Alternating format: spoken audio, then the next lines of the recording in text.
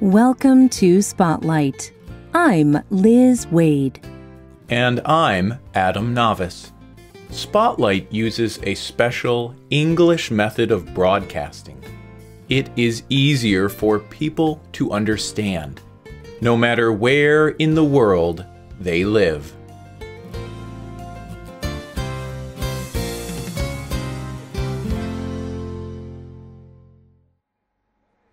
You are on a train in Norway. The train will soon begin moving. You look out the front window. A mountain rises to your left. The sun shines brightly into your eyes. People standing next to the train wave excitedly. You begin to speed up. On the platform outside, you see a small boy with a warm hat on his head. He sits on his father's shoulders to watch the train better. Tracks for other trains cross the path in front of you. Now a red passenger train goes by in the opposite direction. A rock wall appears on your left. Leaves that have already changed to their fall colors are growing from between the rocks. Soon you come to a quiet country village. There are white and yellow houses on both sides. In front of you is a small dark opening in the base of a mountain. It grows larger and darker by the second as your train speeds toward it. Your train is about to go underground. Now everything in front of you is black as night. The darkness is all you can see for the next 4 minutes. Then a little spot of light appears. That light tells you that you have reached the other side of the mountain. Soon you will see the sun again.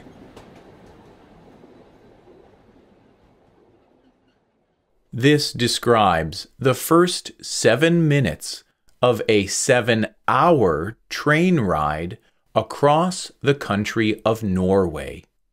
This long train ride was recorded on video from beginning to end. It is the first popular example of slow TV. Slow TV is a completely different form of television. In its most basic form, a person sets up a camera on a usually dull or normal activity, like riding a train. Sometimes the camera does not even move.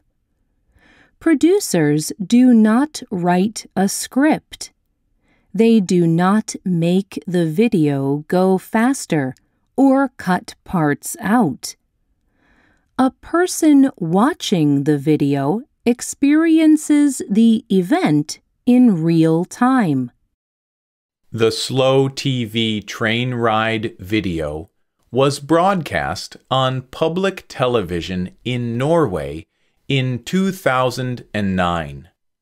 Public television in Norway is well supported. The producers did not have to worry about how much money they could make through this program. They decided the idea was creative, and they were interested to see how people would react.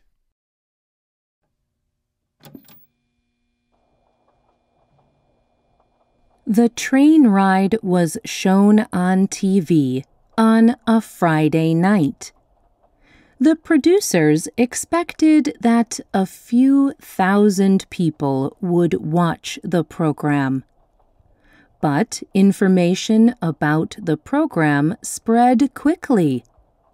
That night, more than 1 million people watched this slow train ride. This means more than 3 times as many people as usual watched TV that night. In fact, people enjoyed the recording so much that they wanted to see more like it. And they wanted the broadcast to stretch on for an even longer amount of time. The producers were surprised and excited. Their next slow TV experiment was a boat trip along the coast of Norway. They recorded for 5.5 days. All the video was broadcast live on public television. But about 2 days into the boat trip, something new began to happen. People began to visit the coast to be in the video. Thomas Hellum was one of the producers of the video. He told NPR, "More and more people singing, playing instruments. People along the coast, and thousands of people showed up at every port, every mountain. They could go find the information and see when will the boat be in my place, and they could prepare." The video showed people waving flags and holding up signs. Small boats sailed next to the large ship. The Queen of Norway waved to the camera from her own boat. Near the end of the trip, the many colors of a rainbow appeared above a green mountain. While the rainbow hung in the sky, this program broke a record. It was the largest number of people ever to watch a program in Norway at the same time. People in Norway continue to enjoy slow TV. Producers have recorded many different long events. They have recorded meat production, making a coat, and fishing in a stream. And the idea has spread to other countries as well. People have made simple, slow TV programs all around the world. However, Norway is the only country where the programs are popular on a national level. But is there anything for the average person to gain from slow TV? With hundreds of normal programs to choose from, should you give slow TV a try? There are several different ways that slow TV can be of value. First, it is important to understand that not all people watch slow TV in the same way. Even in Norway, only some people sit to watch a single program for hours on end. Many people think of the programs like having a pleasant friend in the room. They turn on the TV to a slow program. Then they continue with their work while the show plays next to them. Calming sounds and beautiful things to look at can be especially nice during lonely times. Another way that people from around the world enjoy slow TV is as a sort of virtual travel.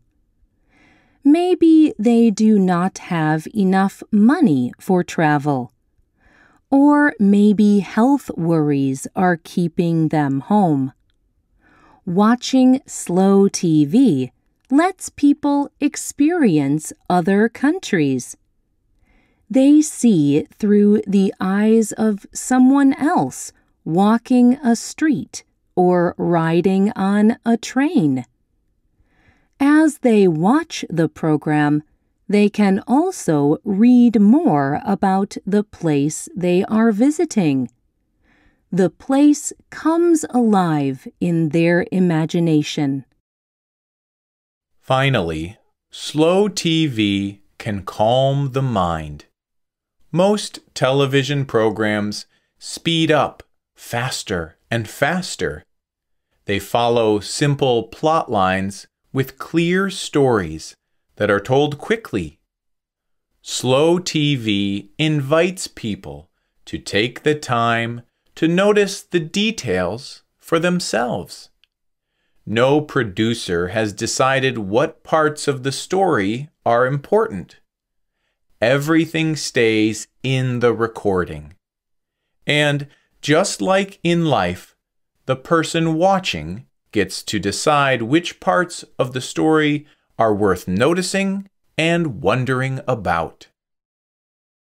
Slow TV may never be as popular around the world as it is in Norway, but everyone can find things to enjoy about this kind of program. Are you ready to give slow TV a try? We have made a slow TV video for Spotlight English. Check it out on our YouTube channel.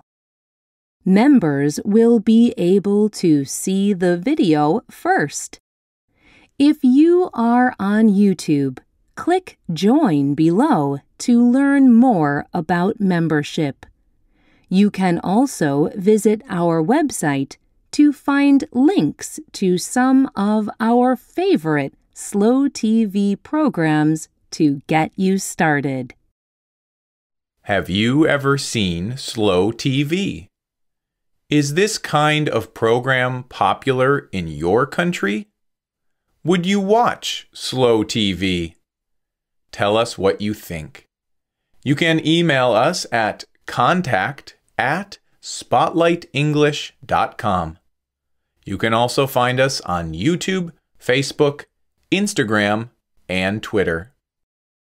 The writer of today's program was Megan Nolette. The producer was Michio Ozaki.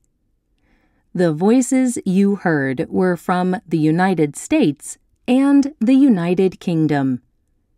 You can listen to this program again and read it on the internet at www.spotlightenglish.com.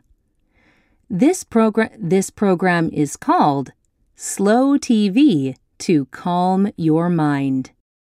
Visit our website to download our free official app for Android and Apple devices. We hope you can join us again for the next Spotlight program. Goodbye.